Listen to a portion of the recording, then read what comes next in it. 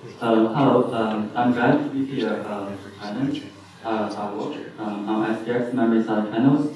The title is Leaky Cauldron on the Darkland, Understanding Memory Side Channel Hazards in SGX. This is a joint work with Guoxing, Xiaorui, Professor Yinqian Zhang, Professor Wenhao Wang, Vincent, Professor Hai Kang, and Professor Cauldron.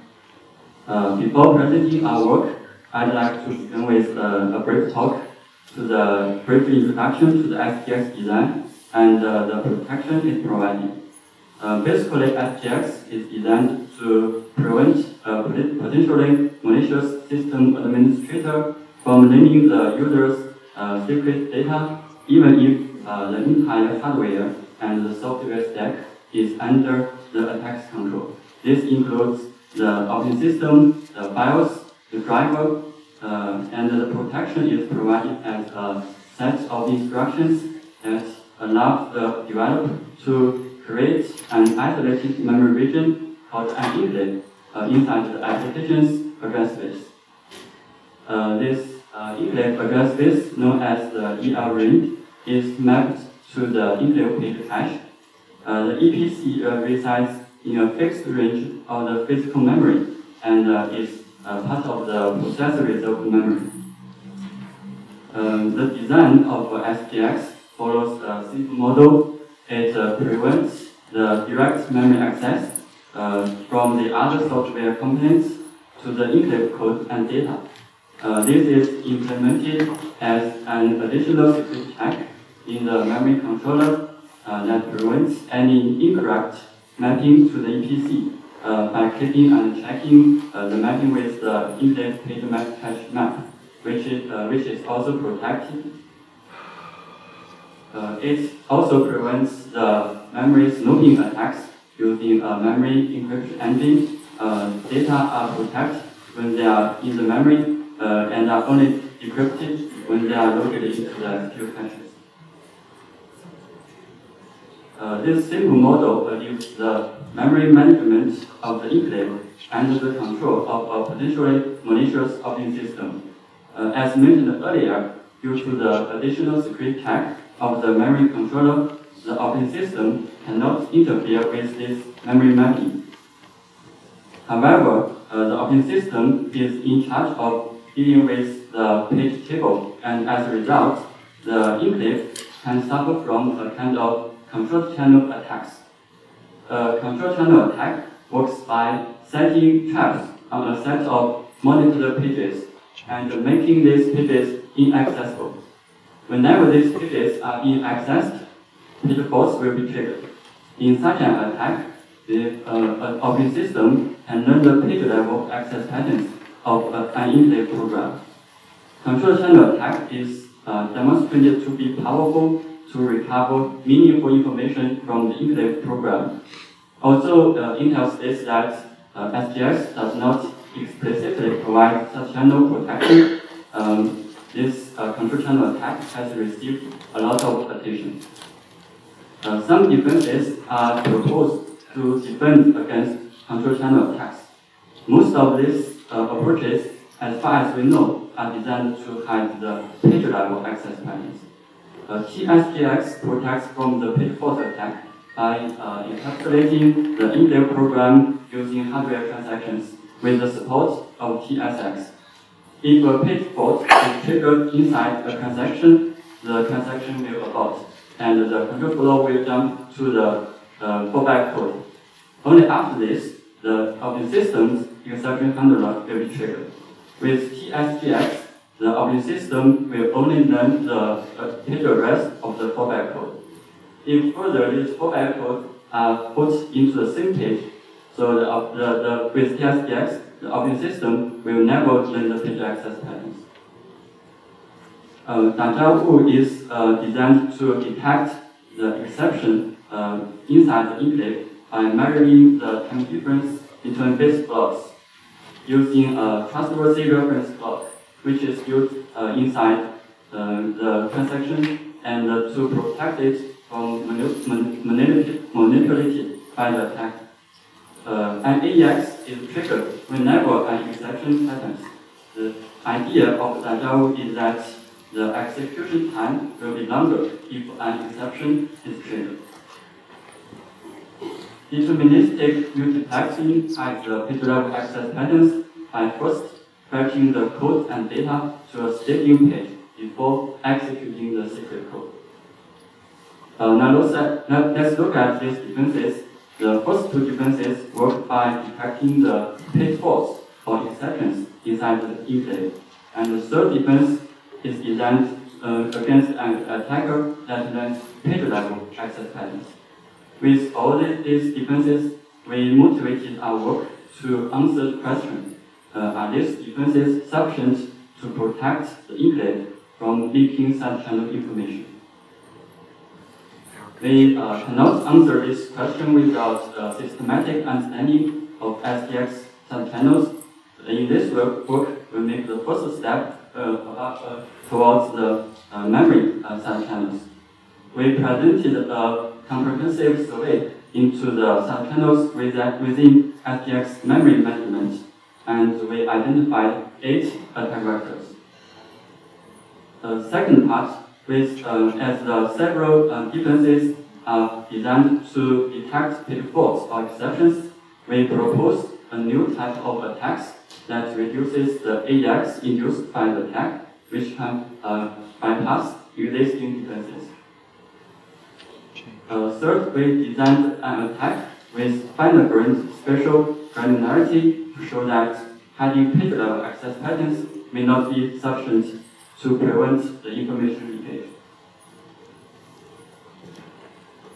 To understand the attack surfaces with SDX memory management, let's consider a simple model of a memory reference.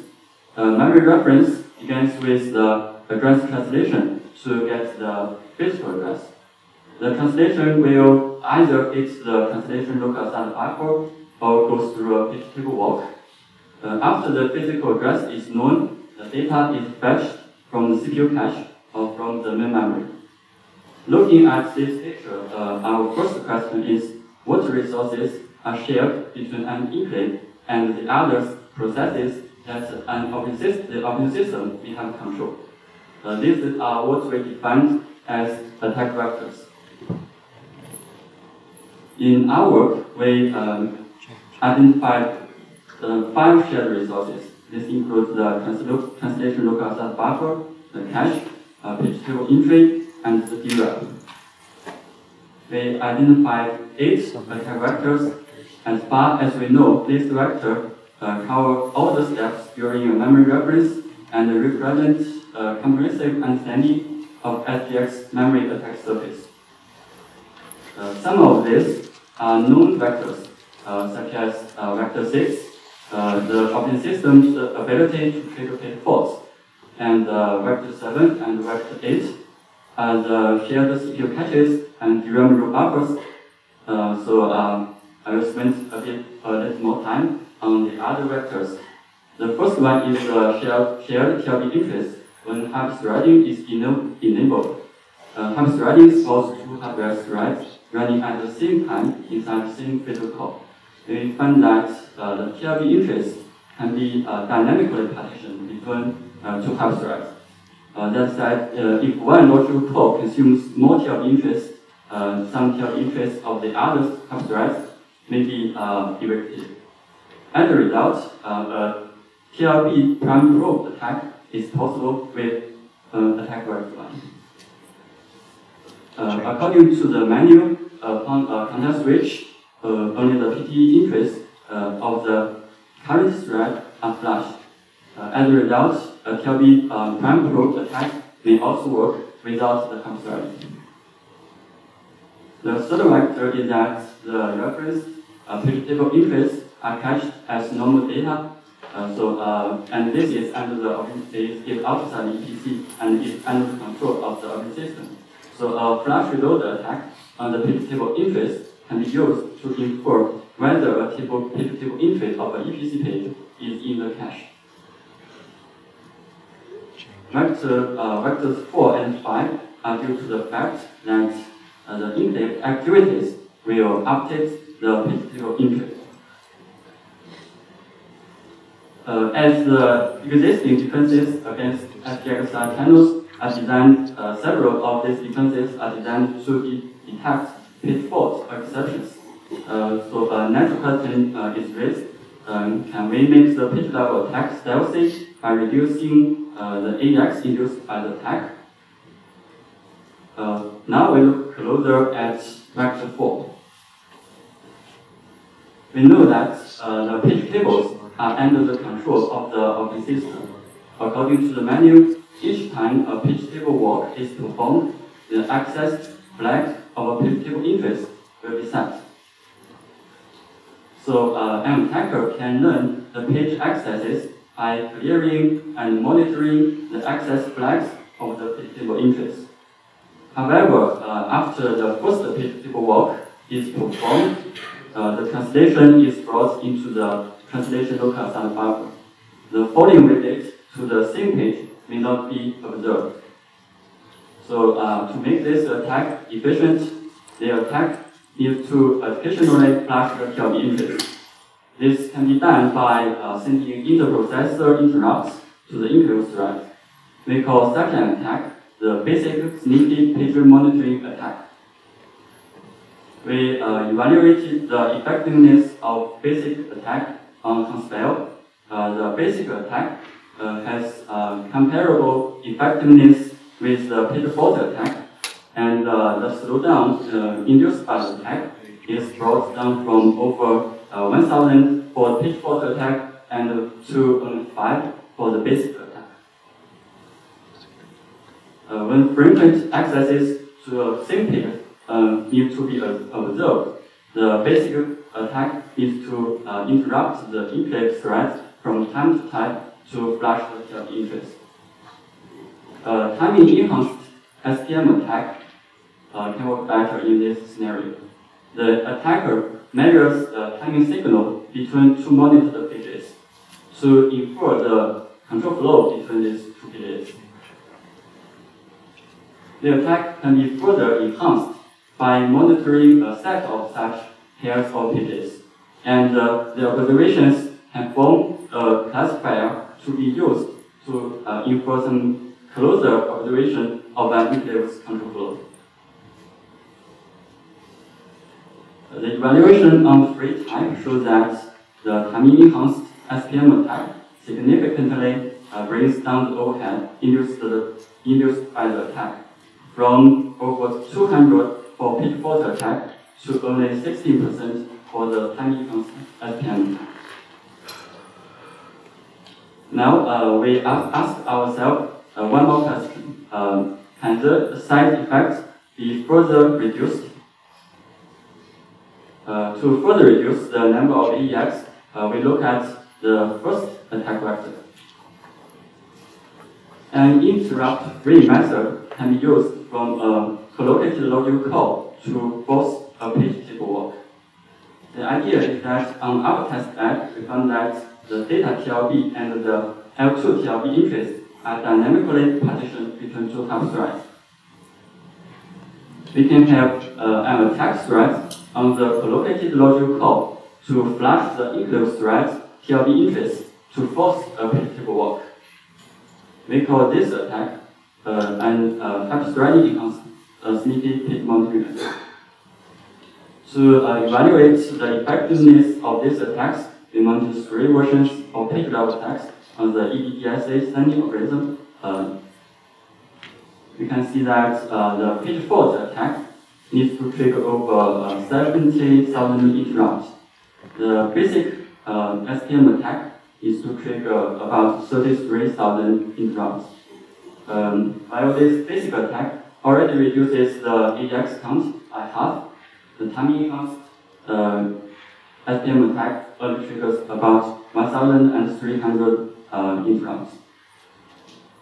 Considering that normal execution of the EDDSA sending algorithm without attack on our test bed also has over 1,500 AEX, we believe this timing enhanced SPM attack is almost invisible to the AEX-based detection method.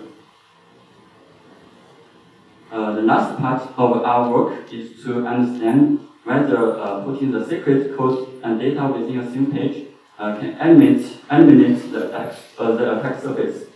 We want to know whether a finite-range observation can be achieved. We begin with verifying two known vectors. The first one is the cache side channel.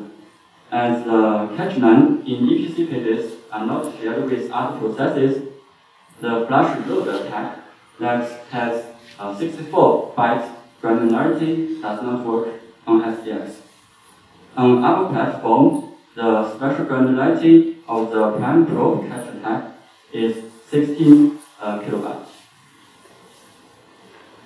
The Drama attack works on programs with a large memory footprint.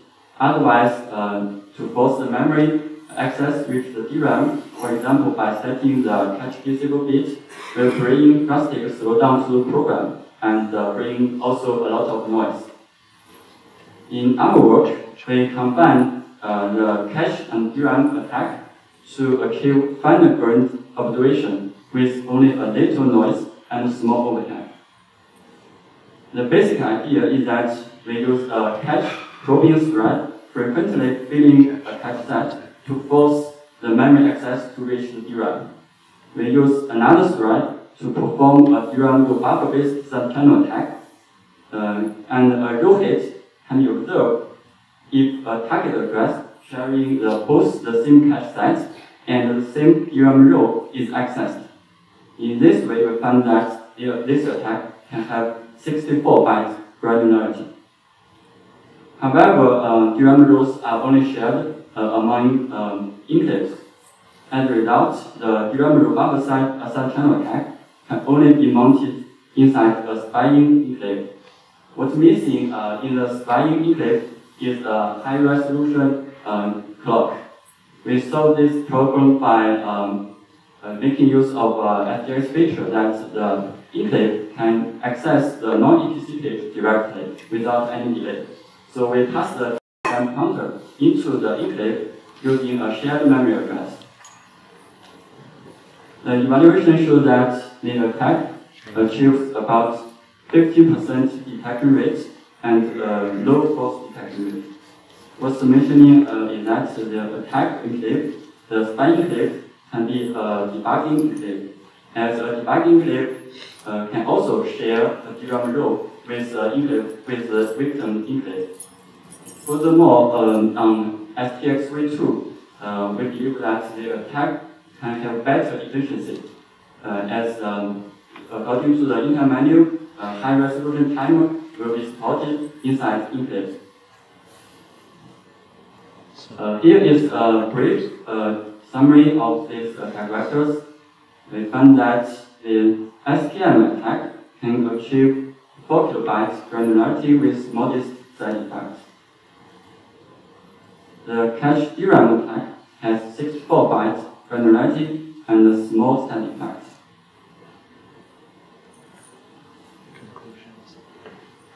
In conclusion, we make the following conclusions. We presented a comprehensive analysis of the SDX memory side channels. We identified 8 factors that could be used to infer the secret inside enclave. Looking again at the attack surface, one may wonder, are these the only attack vectors? The answer is probably no. Due to this simple model of SDX, we believe there can be more attack vectors if we look closer into the implementation of SDX. The second part of our work is that we developed new attacks based on these vectors to reduce the number of AEX and bypass existing AEX-based detections. We show that interrupts are not necessary to infer the information within the enclave. Third, we use cache DRAM attack to achieve finite-grained observation into the enclave execution. One thing we learned from this work is that multiple attack vectors can be combined to compensate each other. For example, using half-threading based TLP flashing to enhance the ACM attack and using the cache priming to enhance the DRAM attack. About the defenses, we think that it is difficult to close all these side channels. Closing all these side channels will make the design of SDX too complex to be used and analyzed. The hint to the developer is to think about how to use SDX securely. What kind of computation is really needed to be protected? Putting a large amount of code inside the enclave is not a brilliant choice, as a small code base is meant to be easier to be protected. To the system designers, considering defenses against only one single vector is not enough. The attack may choose another way around, which may be more efficient and bypass the defenses. Thank you, and I'm happy to answer any questions.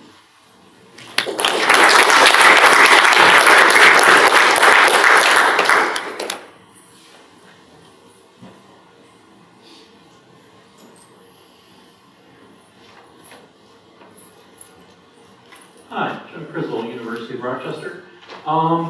So I sort of agree with one of your last comments there, that perhaps we should not put all of our data and code into enclaves. I agree in that maybe they should not all go on enclaves. I disagree in that operating system kernels really should not have access to application code and data that they do not need. So 90% of the data within an application is something the operating system kernel should not be able to access, right? So I think the challenge is one, so A, I think we will have to deal with the side channels in some way, shape, or form. And then B, figuring out, even if we don't put everything into an enclave, right, because the cost of side channel mitigation is too high, how do we keep the operating system kernel from accessing that data anyway? Which I have my own personal ideas on, but I won't promote my own work here. So, just food for thought. Thanks. Thank you. Good work. Do you know if the next version of SGX that they're planning to release addresses any of these side channels? As far as I know, I don't think there's additional protections against these side channels, including the page-based attack.